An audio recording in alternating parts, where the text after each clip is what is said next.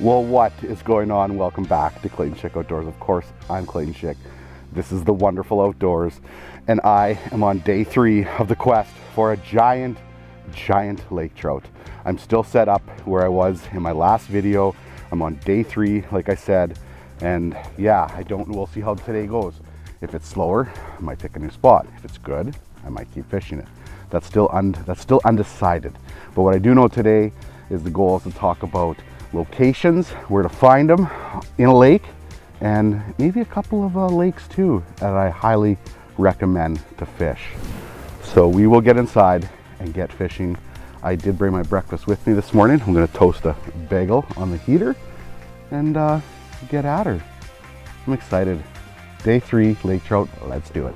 I should probably drop a line, I'm guessing. Blueberry bagel, strawberry cream cheese, probably all over my face.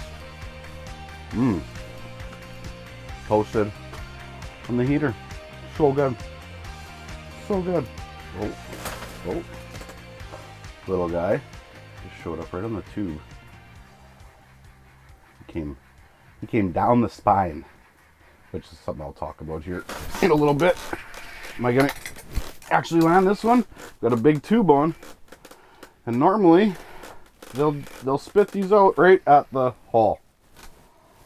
Called that one. He just never ever had the bait, or never had the hook, I should say. He definitely had the bait. Oh, just cleaning off my camera lens, and a fish is rising off the bottom. Come on, looks decent. It doesn't look crazy small. Come on. Oh, he just ate it. Nice, just ate it. I don't think it's a bad fish. Like, I think it's a medium. I think. I don't know for sure. I never saw it originally when it came first up. Oh, come on. I think I got that hook buried in pretty good. I think it's a medium-sized fish. Like I said, I was cleaning off my camera lens here, so it's a little bit foggy still. But nice. Okay. Well, it's definitely not a small. It's not a small fish. I think it's a medium. I'm on my biggest tube I have here. The 6.5-inch Big Mama. Okay. I don't know size for sure. Like, it's acting like a bigger fish there for sure. I had a pretty loose drag there. I backed it off quite a bit. He just wasn't giving, so I just had to give it a little bit. Okay, got him down there at 30 feet. We'll probably kick his butt pretty quick, I'm thinking, because I think it's a medium. Nice. That camera is foggy. So I can't really do much with it. Let him run for a minute there. Okay. Oh yeah, it's got a little bit of weight to him. A fun way to start the day, right? With a nicer fish. Like, first day, no big fish. Second day, less action. Waited till like I think 4 o'clock before I finally caught a bigger one. All there all day, and now this is the first fish. This fish followed it up for a long time before he finally ate it, and I felt him bump. Huh. Well, maybe I'm misjudging this fish a little bit. Drag is loose though. To tighten it up when I want to bring them in, but I'm trying to keep this. Oh, yeah. When he runs, I'm gonna clean this lens here again. Trying to keep it going. First thing in the morning when the camera's cold and the shack's warm, it's hard to keep that camera thawed out. Okay, buddy, got you at 30 feet. Feels decent. Like I said, not giant, but definitely nice. Oh, lake trout are the best. Well, this is fish like this. Ooh, he did a crazy thing under the ice there. A fish like this early in the morning is making me think about just staying at this spot for a few more days possibly. Okay, we're getting close, I think. There's my leader. That's my leader. Can't really use that on camera right now anyway, so. Oh yeah. Oh, look at that rod just doubled. Oh, that's a lot of stress. on that rod. And it holds up pretty well. The slugger. Maybe I underestimated this fish. Sometimes I've had some pretty big ones just like not fight crazy hard, right? They're big and sluggish. Whereas the fish from yesterday like just kicked my butt. 25 feet. And this one's just kind of hanging around here. Okay. 20 feet. So cool to be able to tell on live imaging where they are. That camera is foggy. Okay. We got our leader again here. I'm gonna see him right away. I'm gonna stand up so I can possibly see him. It's not the smartest thing in the world to do. And then we're gonna try not to bounce him off the bottom of the ice at all, right? Oh, have to stand there so I didn't give him any slack. Okay. I'm excited. Oh yeah. Oh yeah. Man, I never got a good look at him, but he looked decent. Looked decent. Just come up ever so gentle, buddy. Let's not bang your nose off that ice. It's a nice one. It's a nice one. Come on. Easy, easy. You're gonna lose a fish. This is usually where it's gonna happen. It's right here at the bottom of the ice. Oh, come on. He is not happy. He's not. Here he comes. Here he comes. It's a nice fish. That's a nice fish. Like I said, it's not a giant one, but it's a nice one. Oh, come on. Come on. Come on. Okay, okay. That's a good one right there. He's fat. Oh, tube jig. Oh, that camera. It's foggy. Okay. Oh, easy, girl. Okay, that camera's gonna fog again, so we'll show it off quick. It's a nice one right there. I'll measure it. I'm thinking 38-ish, probably. Beautiful fish. Easy, girl. Easy. Easy. I know, you're lively. I know. I know. I know. Oh, bigger than 38, actually. Come on. 39 and a quarter. So we'll say 39-ish, because I've got a bend in the bump board. Oof. Okay, well, there's a fun way to start. Beautiful 39-inch lake trout. Like I said, not a great big one, but a beautiful fish. I'll take that any day. Any day. Oh, amazing. Amazing. And there she goes, like a rocket. I'm gonna try to follow her.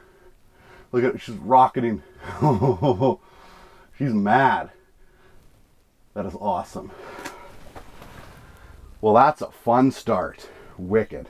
Well, I apologize. I probably had bad audio for that first clip, possibly even the intro. I had my mic clipped underneath on my bibs when I switched to a hoodie from my jacket to fish in the shack, and I forgot to readjust the mic. So apologies for probably some medium audio at the start of the video, but we're back on track now. So lake trout spots. There's honestly so many different types of structure you can fish.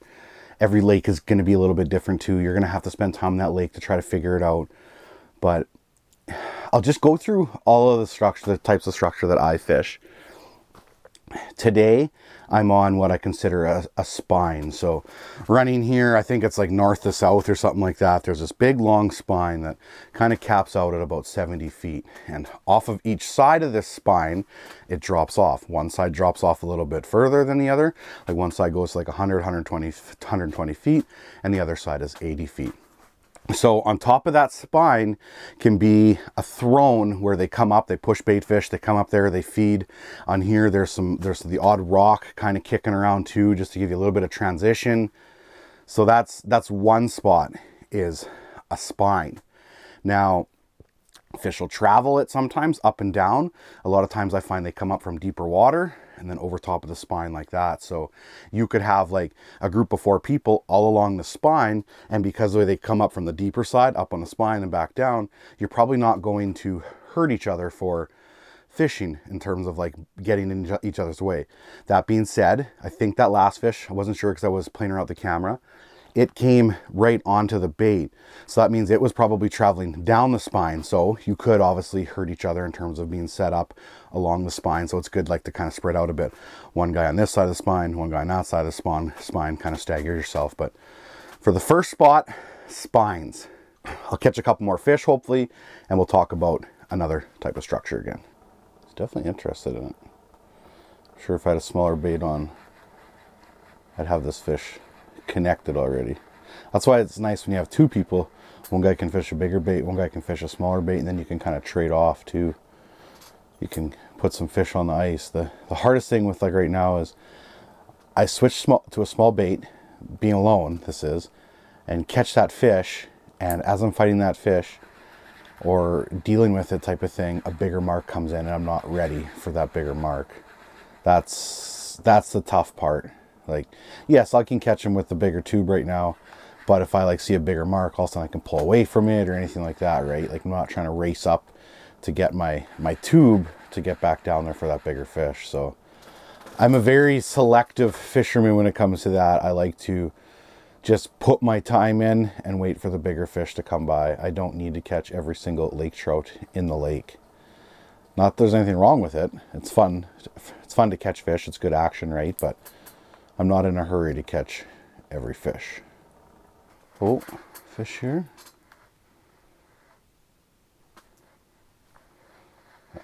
Small guy, small to medium guy. Not a 39 incher, for sure. There's another fish up higher here on the left too. That one's really high in the water column. Still have the big tube on.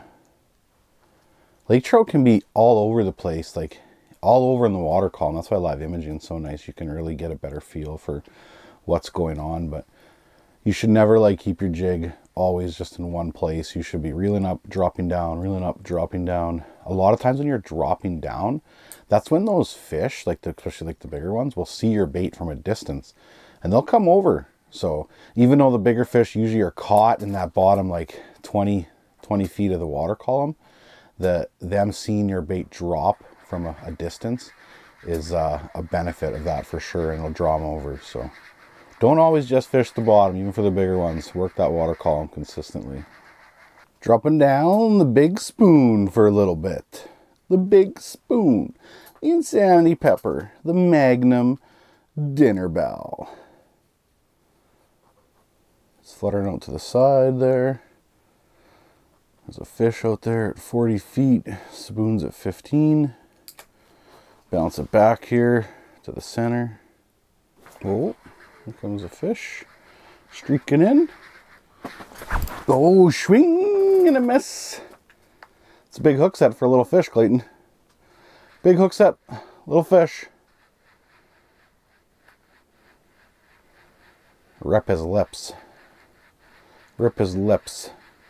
It is important to give a good hook set. The bigger fish, when they come up and they eat, you almost want to wait till they level and even slightly start to turn down a bit. Like, you don't want them to spit it out either, but if I have a big fish chasing me up and it eats, I'm waiting till it levels a little bit and then I'm jacking them, because you don't really want to set the hook when it's going the same direction. The little ones, yeah, whatever. They just like pick, let go, pick, let go, pick, let go. But the big ones will usually swallow that whole tube in their mouth. And I just wait till they kind of eat it. You'll see when I'm reeling, if you watch my rod, I don't know if I ever show clips of it, but it's like I'm reeling up and all of a sudden my rod starts to just like load a little bit. Then I know it's time to give it to the fish. There was a comment I did it on, I think it was on TikTok, where it's like the fish was on for so long or whatever. Well, it wasn't on that long, and I was just waiting for the rod to load just like a little bit. Oh, Clayton, the day's a puppy yet. It's only 11 o'clock. 11 o'clock, I think. 11:22. And one fish only. Oh boy. Slower day for numbers for sure. Hope I just get like, 6 39 inchers type of thing, and it'll be a good day. Oh, fish just ate it. Fish just dropped it. Come on, little guy. Come on. Come on. Boom! Question is, am I going to land it or will I lose it? This could be my second landed fish of the day, possibly. Little guys, like I've stated so much, are always harder to land with one single tube jig hook type of thing. Okay, where are you, buddy? Where are you? This fish might not be as small as I thought. Like, it's not a baby. It's not big, but it's not like it's not a baby one, I don't think. Where are you? Where are you? Where are you? I could have him hooked funny too, because it doesn't look that big. It's coming up funny. He can swim down in the hole. Come here. He's coming up backwards. He's not bad at all. Not bad at all. Well, average size today is definitely okay. Easy, easy, easy. He's slipping on me. He's slipping. Tube jig out. Well, second lake of the day. It's a pile of energy. Not a bad one at all, really. It's a good fish. It's just, it's tensing up in my hand so bad because it wanted to go. So it's better off I just get it back right away. Whew. Well, fish 2 landed. It's a good day. Okay, we'll keep on rolling. Never know. It is later. It's 11:47 and it's slower this morning so far, but I'll take the average size that I have so far over action any day. It's good. So let's continue with another spot. Another spot that I really like is a flat that's somewhere usually between like 50 to 70 feet. And on that flat might be some like scattered rocks, boulders, etc. And then the edge of the flat kind of will drop off into deeper water. And a pretty good drop off, right? And then sometimes you can even have that flat where on the other side of it, it like has some type of like rock structure or reef or something like that. So it's like it goes sharp and then a big long flat and then sharp again. There's 2 different areas that can be really good to set up on there. You can set up close, tight to the inside of the flat along that rock structure that comes down, or you can set up on the edge of that structure where it starts to go down the other way. So like picture it goes like really fast from 120 feet to 70 feet, and then it goes really, really slow, say from 70 to 68 feet for like a long period of time, and then it goes from like 68 feet to 30 feet. So somewhere in there in that flat, they'll kind of like circle it on that area. I don't really know the whole scientific thing, right? I'm obviously not a biologist. I'm just a silly fishing YouTuber that likes to fish lake trout a lot. So if you're like out set up like that, and again, we'll relate to more if you have more people with you, one guy up on that, you know, the structure, or the one guy in an area close to that structure, and one guy in an area close to this structure. And then if you have like another person, you put one guy in the middle. If you're running some tip ups, the same thing. You can set up on one side and then run some tip ups kind of along there. So that is like definitely like a really, really good key laker spot. Right now, spine, but maybe later I'll fish some kind of flat like that. I haven't really decided yet what I'm going to do in the next couple days. Okay, they're both small. I was just starting my heater again because it's warm enough in here. I shut it off for a bit and it's dropping down, and a fish picked it up, and another fish is coming in, and yeah, little guy though. It's better than just sitting here all day and catching nothing, I guess, even catching a few here and there. This is where I'd be disappointed though if a big one swam by though right now. Okay, you are little. Oh, perfect. Okay. Yeah, didn't even have to get wet. I like it. Once we're dropping down, let's talk about another lake trout spot. A sharp, sharp drop off. Right literally on that drop off itself, whether it's a rock wall, whether it's excuse me, like a sand esker, a sand slope, something like that. A sharp drop off can be really, really good. They'll cruise that drop off, pushing up bait fish, using it as a travel route type of thing. So anything like say from 20 to 100 feet, you know, anywhere in there. It could be 50 to 80 feet. It could be 20 to 40 feet, but a really good sharp drop off if you set up right on the edge of it. I've never fished those spots a lot in the past with a regular flasher, just because I find it obviously a little bit more annoying because you have a huge dead zone. But with live imaging, I will probably fish some spots like that in the future because you can set up on the edge of it and you can see everything that's going on. You're not going to have any dead zone. So sharp, sharp drop-offs can be really good as well. Still lacking fish, definitely. Talk about one more kind of like key structure idea for you here while I'm messing with this little fish, and then hopefully catch a couple more and talk about some really good lakes for lake trout fishing. But the last structure I'll talk about what's called a saddle, where you have high point, low point, high point. And again, these depths can all change. I find the saddles to be a little bit better when they get to be around that 70 to 90 feet, somewhere in there, and then your high points are like 20 to 50, 20 to 60, somewhere in there, right? Like the saddles aren't as good when you have like a high point of 10 feet and then a low point of 30. Usually the saddles are better, the deeper area there, and they'll travel those saddles in between all the time. High pressure systems especially, I find they're going to be in the deeper water, something like that for sure. And like right now, actually, there's a high sun and stuff like that. No cloud cover. It was like I kind of wish I was in a saddle. Whereas like tomorrow, I'm scheduled to have, I think, overcast. So this spot here where I'm at, the top of the spine type of thing, the peak, might have a better opportunity being with it being a cloud cover. So saddles are the fourth location tip, I guess we'll call it. Oh. It's a fish. Oh, looks a little bit better too. Not big, but looks nice. Nice, got him, hopefully. Stayed buck, maybe. Maybe it's not that decent type of thing, hard to tell. Just looks like because it was coming in so quick. Looked a little bit wider type of thing, but there's fish. I think this is fish 4 or 5 of the day. 4 maybe, I think. Yeah, dark one, the aggressive one. Okay, he's got that old tube jig just inhaled. Well, this guy, super aggressive. Can't tell if he got some water on the lens, he might have, but dark, aggressive fish right there. Holy, see ya. Okay, you're not happy, I get it. Well, at least I put another one on the board. Got the jig back down there. And I think it's time, I was just gonna say it's time to talk about some lakes for lake trout fishing, and boom, oh, missed him, or he missed me. Got him maybe this time. Okay, got him right now. Aha! Well, they come in flurries like that. Definitely see that more often than not. I was just about to say, let's talk about some lakes that are out there for lake trout fishing through the ice. One lake that comes to mind that's gaining a lot of popularity in the last couple of years, and it's actually in the States, is Fort Peck. There's quite a few videos on YouTube you can find, and like I said, Fort Peck is just gaining a lot of popularity over the last couple of years. Lake trout fishing is definitely catching on more and more, it seems like, for sure. So Fort Peck is one of them for sure. Oh, easy.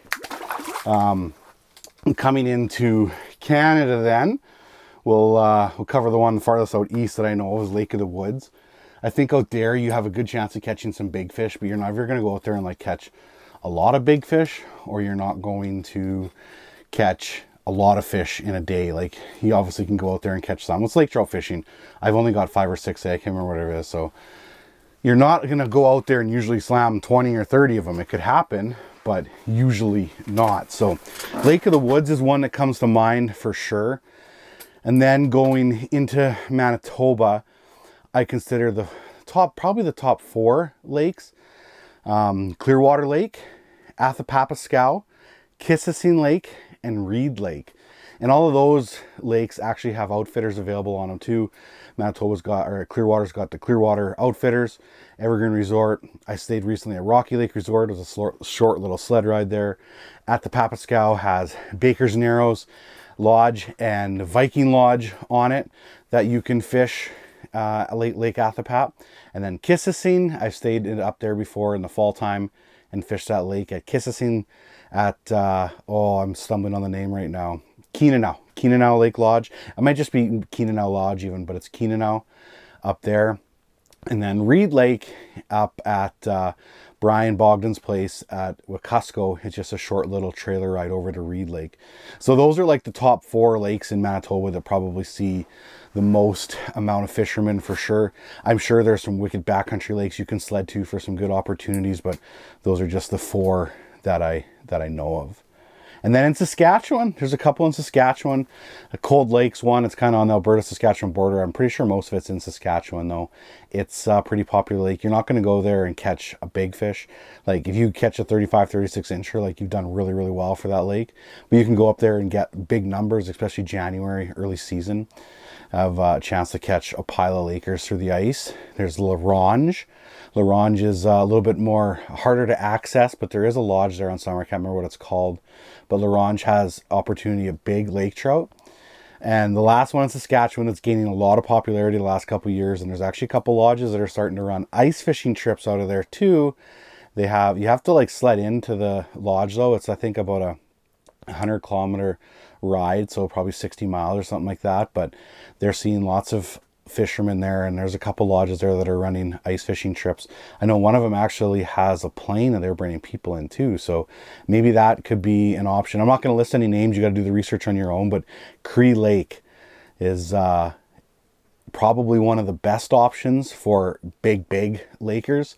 I shouldn't say that. Lake Athapapaskow at Baker's Narrows this year, those boys have been just smashing, and girls too. There's a Emily, there's a crew of guides there, so I don't want to single anybody out when I say guys. The guys and girl, Emily, Daryl, Mac, Christian, Scotty, and then Ken also guides as well. Those guys have been smashing big Lakers this year. Like I know of a few over 44 inches that have been caught on that lake this year. So Cree Lake in Saskatchewan and Lake Athapapaskow in Manitoba are probably two of like the best options for big lake trout. Lake Athapap, Baker's Narrows is way easier to get to than Cree Lake is though. Oh, got this little guy. Got him going right by his friend there too. Ha ha! Gone. Ha ha! Ha ha! Fish way up there. Oh, there's one there too. No, don't want to go for one up top. Oh, jeez.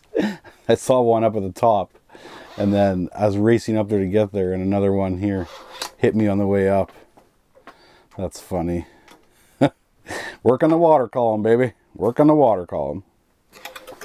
Nothing to call home about, but it's some action.